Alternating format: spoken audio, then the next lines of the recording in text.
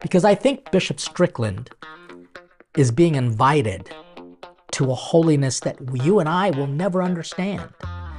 You know, he's experiencing a cross of rejection, which, by the way, Jesus himself experienced. Again, I don't know all of the backstory. I just know that every challenge is an invitation to go more deeply into what it means to be more humble. Welcome back to the Father Leo Show, where we're dishing out faith, culture, and commentary. And there's been a lot of commentary in regards to the news of Bishop Strickland of the Diocese of Tyler in Texas. And the fact is, we all know that he was relieved from his position as the Bishop of Tyler, Texas. This comes from Cardinal DiNardo in an interview. It says, as a result of the visitation, the statement continues, the recommendation was made to the Holy Father that the continuation in office of Bishop Strickland was not feasible, which is an interesting term. After months of careful consideration by the dicastery for bishops and the Holy Father, the decision was reached that the resignation of Bishop Strickland should be requested. Having been presented with that request on November the 9th, 2023, Bishop Strickland declined to resign from his office. Pope Francis then decided to remove the bishop.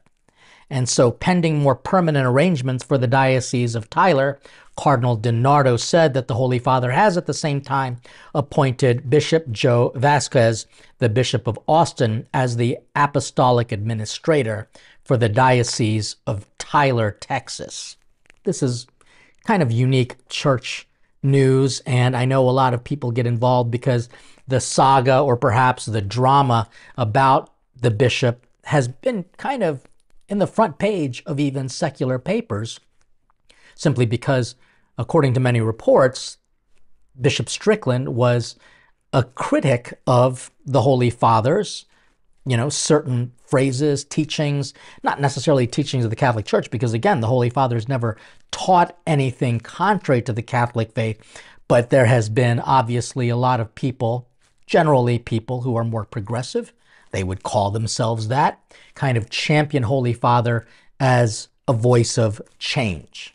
And so they honestly think that the Holy Father is going to change the Church's teachings. And as such, Bishop Strickland would kind of make comments about that on his social media. He's also been a very staunch critic of the Biden administration, as well as things that he's seeing in modern day politics, which is kind of promoting a lot of confusion. So, in a way, how do you feel about that? People will ask me, Father Leo, what do you think about Bishop Strickland? Well, I will say that I do know Bishop Strickland. I have worked with him even in his diocese. We've met on a few occasions, and while we are certainly, more along the same lines with how we need to promote the faith, because he's a very loving and holy bishop, there are probably going to be some differences that I have with how he promotes it. But that doesn't mean that I would want to have him silenced, because I firmly believe that voices of criticism is actually not a bad thing.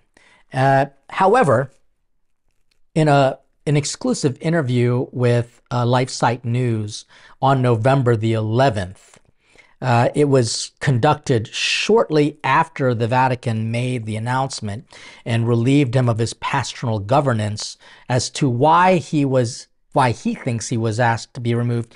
He actually says this, and you know what? Let me actually play that clip for you, because I find it incredibly powerful. And these are coming from him in his own words. Forces in the church right now don't want the truth of the gospel. They want it changed. They want it ignored. They want to be rid of the truth that is gloriously not going to go away. The truth that is Jesus Christ, his mystical body, which is the church. All the wonders that the martyrs died for and the saints lived for through almost 2,000 years since Christ died and rose. So And again, certainly Pope Francis has the responsibility of making the Supreme Pontiff decisions. He's the only one with that authority. But there are many forces working at him and influencing him to make these kinds of decisions. So I know it becomes frustrating, but that's why we pray for the Pope, for him as a son of God, and for his role as the Supreme Pontiff. Okay, praying for his role as the Supreme Pontiff. So you heard it directly from him. You know, when he was asked originally how he felt about that, he obviously admitted that there was obviously some pain that he had and even maybe some questions. But at the same time, this conversation about Bishop Strickland and his vocal critique against things that are being said or things that seem to be purportedly, promoted, are bishops allowed to have an opinion? Yes, they sure are. As a matter of fact, every year the bishops gather in the Archdiocese of Baltimore for almost a week, and they discuss a lot of these things. And I can say for sure that they don't all agree with each other. There is kind of, some real discussion. I don't want to say a vehement discussion, but I know that there are strong opinions. Is the church divided? Yeah, on a lot of things. Thankfully, in this conversation that we're having now, we're going to try to approach this and how we are supposed to react, and also to acknowledge how we feel. Because I know that in our shows, I can just give you this information. You can find all of this online for sure. But no one is actually really analyzing what is a proper reaction on the part of Catholics, but also not necessarily acknowledging how we feel. And so, first and foremost, let's just talk about an immediate reaction. What would be the proper response of a Catholic?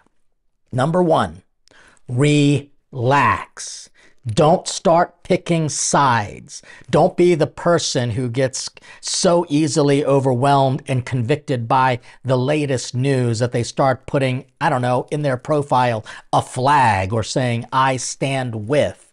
Because if that's the case, we're just kind of giving into this urge for salaciousness. And what we need to do is be a little bit more people of equanimity, people of balance. We've got to remember that the ship is the image of the church. And there are going to be times when even if you're holding on to the rudder very strongly, you might start to, take waves. You might be pushed to the left and pushed to the right. But people of equanimity are people who can keep their eyes fixed on Jesus. And I love this about G.K. Chesterton. He's that great philosopher and scholar and theologian. He talks about in his book, Orthodoxy, that the church is going to experience stuff like this all the time. We are going to be pulled to the left and to the right. What our job is to keep our eyes fixed on Christ. Because even if the waves overwhelm, and you can ask St. Peter this as he was walking on water, if you start paying attention to all that stuff, you are going to sink. And yes, the church will seemingly start to sink.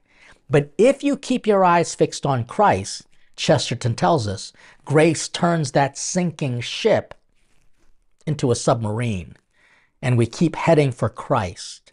And ultimately, we know that it is Jesus Christ who is in charge of the church. We can look, for example, at Luke 22, verse 32, where it talks about how he prays for Simon Peter, who is the vicar of Jesus, the Pope, the Holy Roman Pontiff, the bridge builder for people on the left and to the right.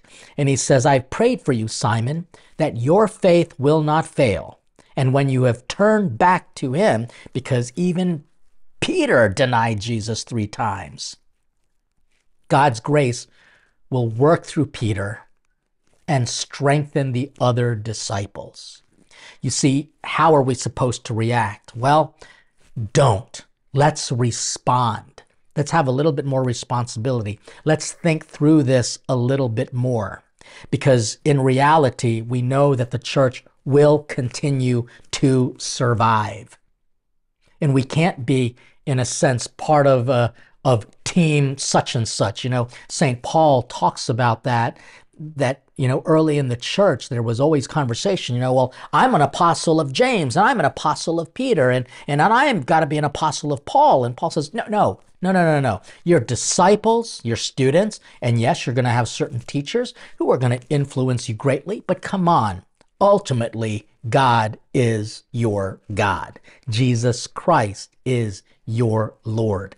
Let that be first and foremost, and you're going to see that our reactions don't have to be as visceral and as strong. But now again, we're going to talk about feelings in just a second. I'm talking about reactions. It's not wise for us to react simply because we saw this on the news. And I think that's what the news wants. Media loves controversy. So what is our response? Pray. I know that sounds corny. I know that totally sounds corny, but it is the ultimate answer. Turn off the radio, turn off the phones, unless you're watching my show, of course, and more importantly, turn to the Lord in prayer. Because only then can you kind of have a little peace of mind and realize that, yes, there might be injustices, especially knowing that there seems to be a movement to silence opposing voices, or to, as we would say, mitigate the reach of people who might be understood or viewed as conservative, more traditional, in favor of the algorithms pushing the news, which is more progressive, liberal. How are we supposed to react to that? You don't. You have to be thoughtful in your response. But we also have to admit something, that the church, although divided, we in the pews, we just don't know enough. Even me as a priest, I don't know enough about what the two visiting bishops did when they kind of basically did an audit. They were visitators sent by the Holy Father to kind of learn about this brewing controversy that they'd experienced. So obviously there were people who wrote to the Vatican, wrote to the Metropolitan Bishop, who was Cardinal DiNardo, and just basically complained. This happens quite a bit. It is very frustrating that sometimes the complaints are oftentimes seen as truth. And yeah, it's frustrating when we can't face our accusers, or when we have to prove our innocence rather than, there was that phrase that we used to have in law. Remember when laws were actually followed? We are innocent until proven guilty. And so hopefully the process was such that his innocence was presumed. We have no idea, and I don't think we ever will. But if you have that great of a desire, then you have to ask yourself, am I just being nosy?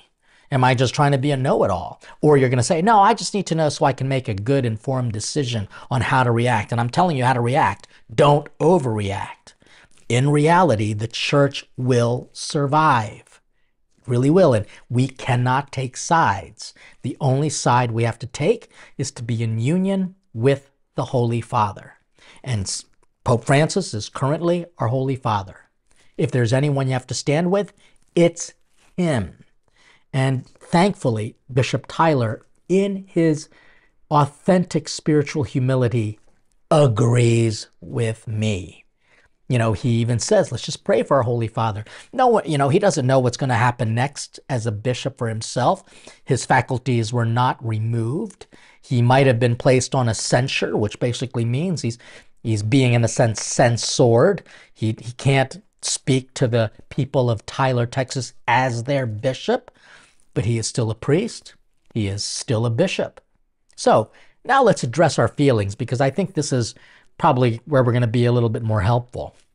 Let's admit it is very understandable that our reactions are going to be, if you supported Bishop Strickland, you're going to be hurt. You're going to be hurt. But we also have to know that telling the truth is always going to wind up not benefiting you. No good deed goes unpunished. But here's how our feelings can be informed. Stuff like this has happened in the church before. I don't know if you realize this, but St. Paul and St. Peter, they had their debates. They had their own discussions.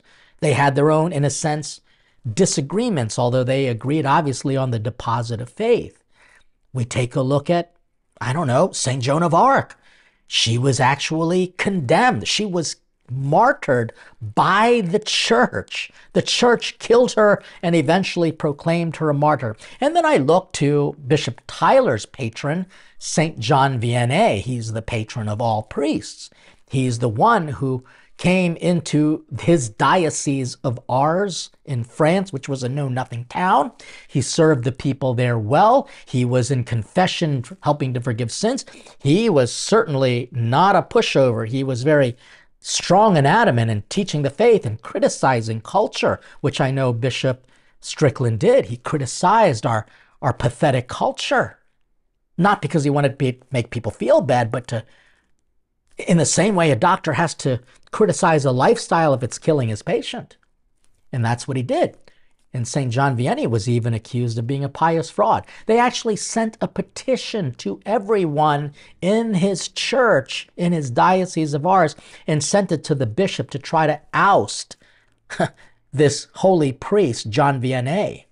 And to the bishop's surprise, John Vianney even signed that same petition because his humility helped model his feelings, helped him to understand that, yeah, you might feel this way, but the reaction has to be more Catholic than just simply human. I don't think Bishop Strickland is going to advocate for people to have marches, in Vatican City, like with protest signs. Because I think Bishop Strickland is being invited to a holiness that you and I will never understand. He's experiencing a cross of rejection, which, by the way, Jesus himself experienced. Again, I don't know all of the backstory. I just know that every challenge is an invitation to go more deeply into what it means to be more humble. In fact, we know that there have been a lot of priests who have been silenced, even martyred, because they spoke out against an establishment. And yes, some of the establishment is being controlled by forces of evil. Even your own dear Father Leo was, in a sense, challenged to consider how I am not afraid to call out the silliness in the church. But we also know that feelings, they become people's facts. And what we have to do is be as cunning as serpents, but as innocent as doves when we start to call out the established, institutionalized sinfulness in our world. And I just know that the feelings that we are going to have might be upset, hurt, frustration. Some on the other side might be rejoicing. Yay, another one is silenced. Well, that's on them. But again, Bishop Tyler is being invited to a humility and to a level of holiness that you and I will never know. It's the same holiness that King David experienced in what I call the Shimei effect. You see, King David was very popular. He could get anything he wanted. In fact, that's what he did when he killed Uriah, the husband of Bathsheba, who he slept with because he was so enamored by her beauty. And he had Uriah come to his palace, try to get him drunk, and then put him on the battlefield so that he would be killed, especially knowing that Bathsheba was pregnant with King David's illegitimate child. I say illegitimate, but you know what I mean. Now, obviously, Bishop Strickland didn't do any of that stuff, but he had his critics, and they seemed to silence him. And thankfully, Bishop Strickland is humble enough that he didn't try to silence his critics, even if he himself was silenced. But Shimei was just a poor man from a village that was watching King David walk by, and Shimei was throwing stones at King David and saying, "You're a scoundrel, you're a rapist, you're an evil man." And King David's forces said, hey, King David, do you want me to just walk over there and lop off his head? Do you want me to kill him? And King David said, no, don't. Because maybe this man Shimei was sent by God to humble him. This is, like I said, an opportunity for every one of us, but especially Bishop Strickland, to experience the grace to know that we don't know the whole truth, but if we can keep our eyes fixed on Christ and not pay attention to all the craziness around us from the left and to the right, and yes, keeping in mind that we have to pray for the conversion of everyone in leadership position, including the Pope and his middle management, because they need prayers too. Sure, they also might need some criticism, but if it comes from you, make sure it is coming from a mindset and a heart filled with prayer. So, however you feel and however you react, first let's make sure we talk to God about it, because He's the only one who knows the truth. And thankfully, He is the one who is keeping our Catholic faith afloat on a very turbulent sea as we pilgrimage to our destination in heaven. I hope that this provides some perspective. If this was helpful to you, please share this video with others. Make sure you also tell others to subscribe and help us out with the subscribing, because it helps to promote our videos out to others and hopefully even gets on the right algorithm, so to speak. And then also, if you are willing to support us in our Patreon community, it's the only way that we can keep dishing out faith, culture, and commentary. Thank you for listening, and we'll see you next time on the Father Leo Show. And between now and then, stay hungry for God.